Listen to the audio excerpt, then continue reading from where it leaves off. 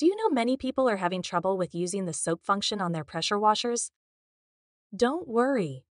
In this video, we'll show you how you do this. Let's start. Step 1. Check water supply. Ensure your water supply is on and the pressure washer is running smoothly. Step 2. Add detergent. Fill the detergent tank with a cleaning solution suitable for pressure washers. Step 3. Attach nozzle. Attach the black detergent nozzle, which enables the soap function, to the spray lance. Step 4. Apply detergent. Pull the spray gun trigger to apply detergent. Use long, even strokes and let it sit for 3-5 minutes. Step 5. Switch nozzle. Replace the detergent nozzle with a high-pressure one to deactivate the soap function. Step 6. Flush system. Run clean water through the system to remove any remaining detergent.